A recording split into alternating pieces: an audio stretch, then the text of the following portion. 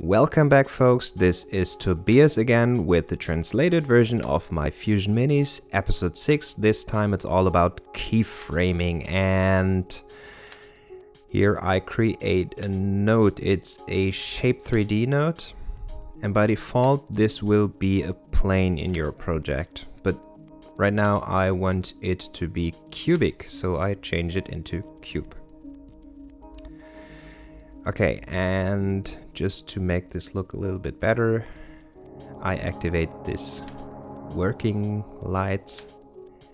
Alright, let's start animating. I want my animation to start at frame 0 and it ends at frame 100. Fine. Now to generate my first keyframe, I simply have to right click here on size and then choose animate. Boom, easy as that. It's colored green, which is the indicator for us. Everything's working fine so far. Second keyframe on frame 50. Here I want my cube to shrink down a little, and on frame 100 back to its original size. Alright, what have we done so far? Looking pretty good. Now let's hop over into the timeline section by clicking on this tab here.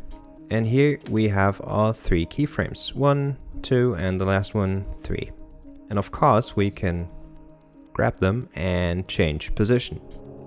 Yes, this is working, but I prefer doing this in the spline editor. And if you know After Effects or maybe Blender, this is somewhat similar to what you know as the graph editor. Right now it's empty, but we have made some changes to the size. Fusion's smart enough to know that. Click here and boom, there are your keyframes. To see a little better what we are doing, we can left click here in this area to zoom in or out a little. In my case, I'm zooming in. Fine. And now just click on the keyframe you would like to change. Again, you can change its position, but you also get these little handles. And now you can start shaping your curve like this. Just like in After Effects, this technique is called easing. Okay, now to add more keyframes, simply hover over the curve and the plus indicates that we are adding keyframes.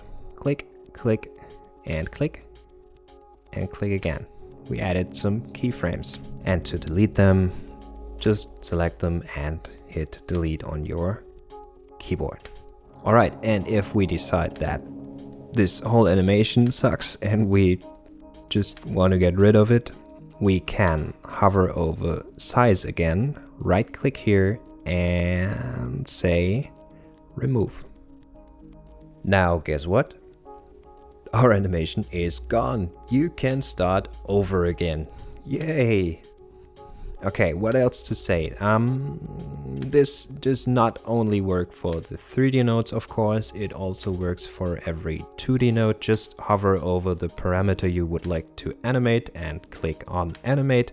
Easy, right? This is the end of this episode.